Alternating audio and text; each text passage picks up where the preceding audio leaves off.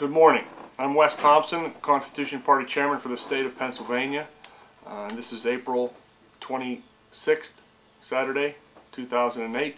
As I speak, the Constitution Party Convention is going on in Kansas City, where the Constitution Party will be choosing a presidential candidate, among other important decisions that will be made on a national basis for the Constitution Party. Unfortunately, I wasn't able to attend, but many dedicated Constitution Party people are attending. People that have been there before, and even in other presidential years where they have the bigger conventions.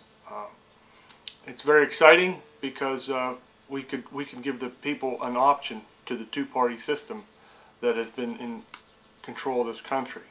But there has been third parties involved for a long time, trying to become prominent and to make a difference.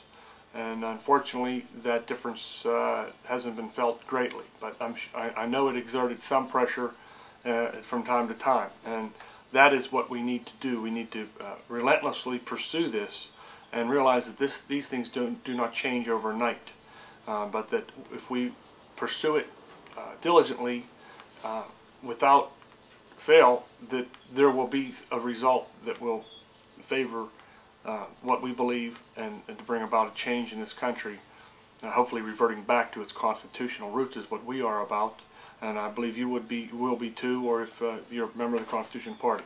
So what we have in front of us here this coming election season is a challenge to Pennsylvanians that I'm giving to Pennsylvanians who want to see this change happen, to get off the couch, to start to do something to bring about this change. And that the task we have ahead of us right now is to gain 25,000 signatures by August 1st for whatever presidential candidate we choose, and the other offices that are open for the election this fall, both state and local. So these petitions are now printed, even though we have a stand-ins in these positions right now until one is chosen to be nominated. And by the way, the rules of the parties are different according to the Democrat and Republican rules are different than the third-party rules, and it all is based upon, I believe, the prior elections and the percentages that people get, that these parties get in the prior elections. So this is different than the last race that I remember being involved in the Constitution Party, where there were 67,000 signatures, I believe, needed to be for the governor's race. Now this year there's 25,000 needed to be president, or actually for all of the, I guess for all of the statewide or national positions. And I apologize for not being as well versed on this as others, but I'm learning as we go. But what I want to educate you on is the idea that these petitions, that you've all have seen petitions before from all parties. People want you to sign their petitions. Well, this is our petition right now that I am distributing to people who are willing to make the effort to gain these signatures across the state of Pennsylvania. And if you need 25,000 signatures, you can just imagine what would 25 people do. It wouldn't, it would take a lot of 1,000 signatures apiece. Virtually impossible unless you work night and day. We have to August 1st, but if you have 10,000 people, or if you have 5,000 people, big difference. Even if you have 1,000 people, we need numbers of people doing this. And there's spots on these ballots for local positions. If someone decides they want to run, I believe it'd be too late for you to run as a Democrat or Republican, but not as a third party or not as a Constitution Party. There's a place to add your name on there, and I believe there would have to be a review, make sure that you were acceptable to the party to do that. But once you're on there, that would allow you to be able to be on the ballot, or whoever in the fall, maybe for your local town council member. These are the things that would make this party grow, and all political events start local. And so if people could run for local positions as a Constitution Party, because most people are very fed up with the third party, or with the two-party system. And if you get talking to people, and if you just present them, if you want to participate in this, what I find is I say to people, do you want to see someone else on the ballot besides the Democrat and Republican? Would you like to see other people, other choices you could make on the ballot? Most people would agree, yes. Well, the beauty of the Constitution Party, from what I see, is that you don't have to be a Constitution Party member to sign this. If that were the case, we probably, I don't know how many members we have, honestly, but it would be very difficult to get those signatures. But as long as you're registered, Pennsylvania, I believe the number's around 12 million people in Pennsylvania, and I've heard different figures. I'm not sure the facts exactly how many registered voters there are, but I believe there's at least 8 million registered voters out of that 12 million. Democrat, Republican, Independent, might even be more than that.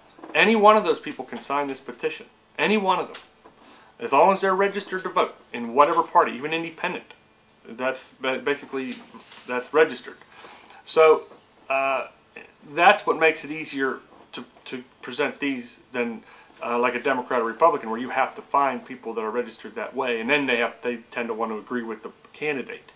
So I would hope that even people maybe that are Democrat and Republican that would like to see other options, and this would exert.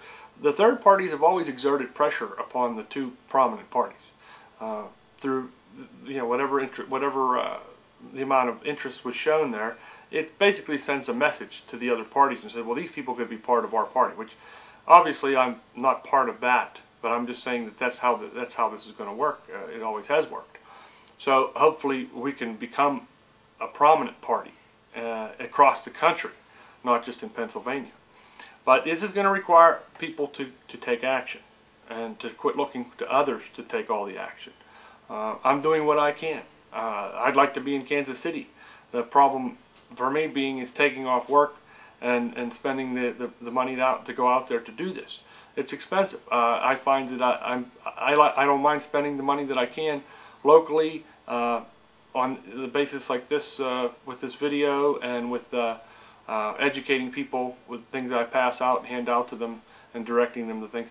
And we all can do that to some degree, and it would make a huge difference.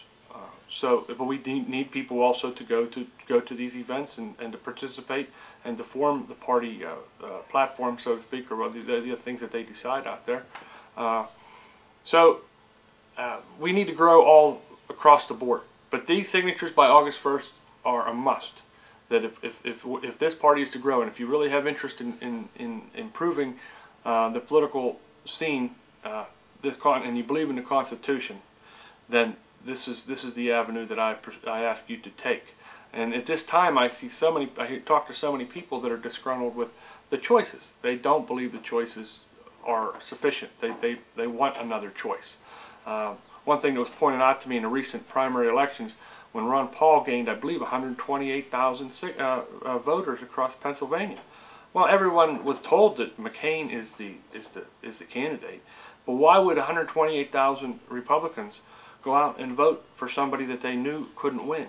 And that tells you a lot right there, a lot. So hopefully that is a sign of the times, and that we can get people motivated to vote for people that, you know, the mainstream media may tell you can't win, but the people might be able to make the real choice and make it happen. So I hope that we can have a meeting about these petitions in the next coming weeks. We'll announce it on the website, the Constitution Party PA website, and if you contact us through the Constitution Party PA website, we will mail these petitions to you if you can participate. So I hope you intend to help us out, and help yourself out, help your country out by participating in this process. And I'll look forward to addressing you again sometime and possibly meeting most of you in person. Thank you for your time.